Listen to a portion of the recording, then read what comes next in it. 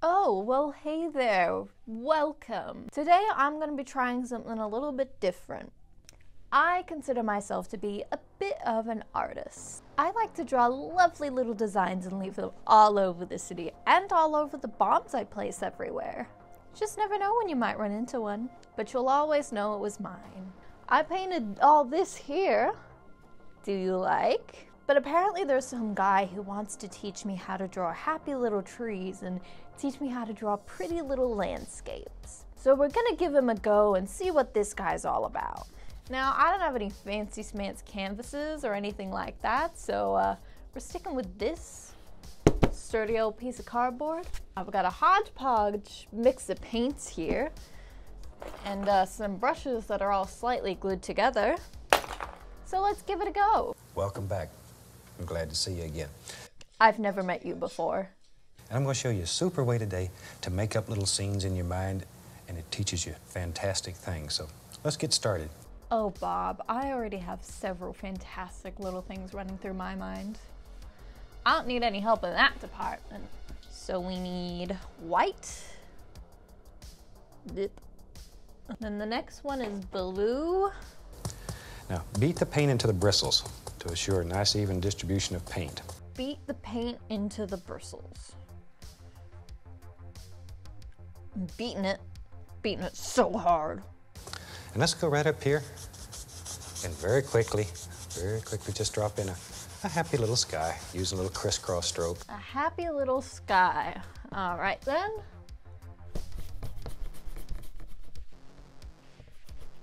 He said very, very quickly. We're moving very, very quickly.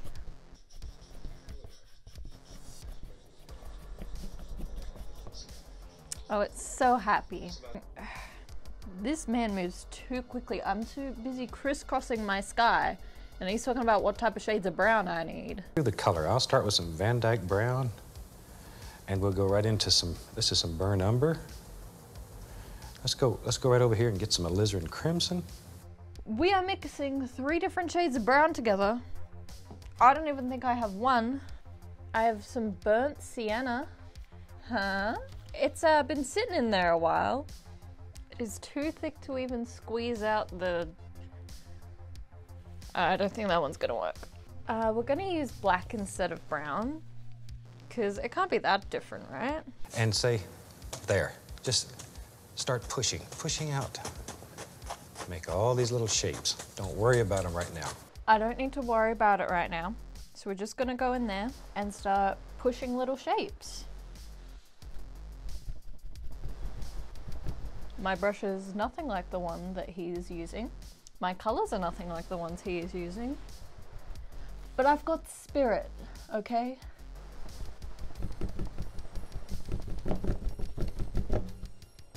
Okay, maybe there's a little tree.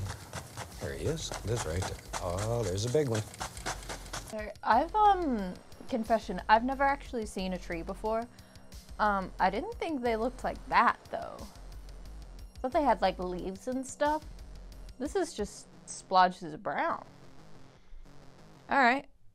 See, let's draw ourselves a tree here. Ready? Tree.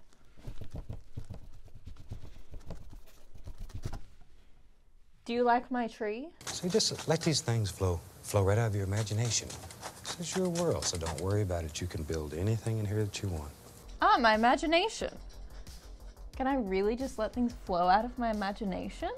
How fun! So we've got a monkey bomb over here. Imagination. Okay, have I got red? Yes. So I'm gonna mix some colors. I'm gonna mix red and yellow to represent an explosion. Oh, by the way, I also don't have any water, so I can't like clean off my brush in between. So we're just gonna let all those happy little colors mix in together. Now, I'm gonna go right into a little bit of Prussian blue. Very strong, very dark. Ooh. We need dark blue. What are we doing with the dark blue? A little stream? I've got room for a little stream. We'll put it in here.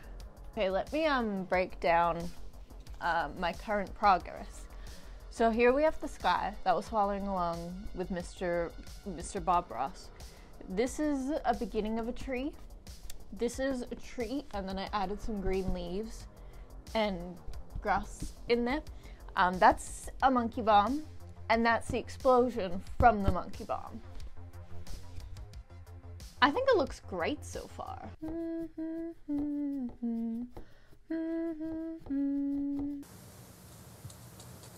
can just add all the colors that you want. What? When did that happen? He's got a whole landscape going on. There's a river, there's dimension, there's trees coming along. I turned away for 1 minute. Okay, speedrun catch up. Oh, I don't have green. Tree. Am I caught back up now? Oh, he's got like white lines along the tree trunks and stuff for dimension. Let me clean off some of this green black here. Also, since when were we supposed to bring a knife? I have knives, but I don't think they're the type that he's got. I've got a really thin brush, so that could be like a knife type of shape. Oh, so we're like mapping it out now. Okay, I can do that. So my land is here.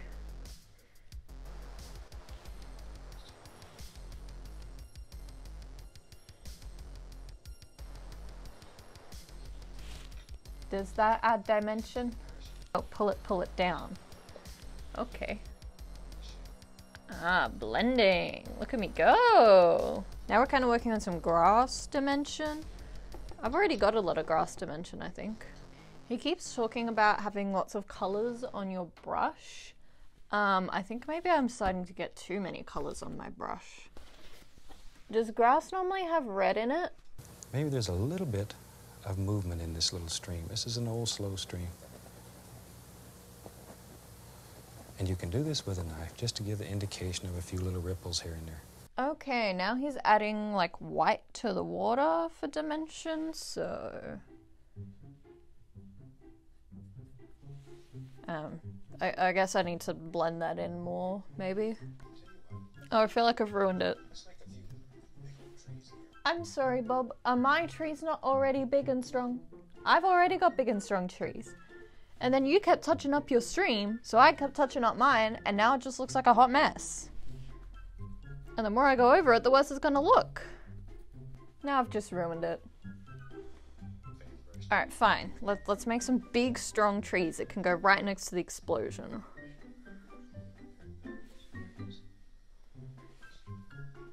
How does his look like that? And mine looks like this. I'm not talking about the explosion in the middle. Like, I put that there. But, like, I've never seen nature, but maybe this isn't what it looks like. You know what? Maybe I should just be sticking to what I know. Who says I have to follow the conventional standards of Bob Ross's standards of pretty little landscapes, big strong trees, and happy little skies, when instead we could create what makes me happy? You know what? Let's just do it. Fluorescent paint.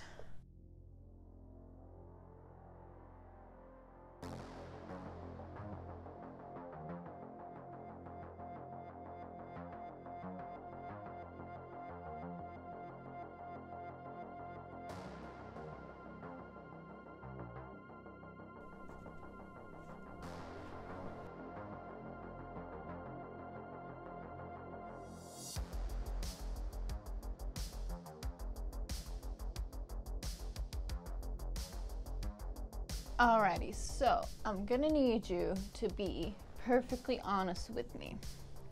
Which half of the canvas or the cardboard looks better? This following along with Mr. Sir Bob, or my own artistic flair? Like, mine has shine. It has color. This has too many colors. I think when you put it all together, it really says something. It has a lot of meaning to it. This is the conventional. This is topside, essentially. We have all the nature trying to obscure all this violence going on here. But ultimately, all the colors are just murky and no one really stands out. Everyone just blends into this boring blend of nothing and just darkness. And then we have the Undercity. Everything's clear. It's all a little bit chaotic, but there's identity there. There's clarity, there's meaning. So honestly, I think as a whole, this is a very symbolic, beautiful art piece. And I will be selling it for the cheap price of $120,000. I am quite pleased with myself. I really learnt something here today, and that is I should just keep being myself. Thank you for that lesson today, Bob. Alright gang, well, thank you for joining me here today on this meaningful adventure and messy adventure. I hope you could also learn something from this. If you did have a good time watching me, then you should definitely give the video a like and definitely hit that subscribe button. We're almost at 1,000 subscribers. 1,000 subscribers. You could be one of the people that help us reach that goal. Liking the video also tells me that you want to see more Jinx on here. So thank you very much for your support, and I'll be seeing you later. Bye. On behalf of all of us here, we'd like to wish you happy painting. God bless. See you next week.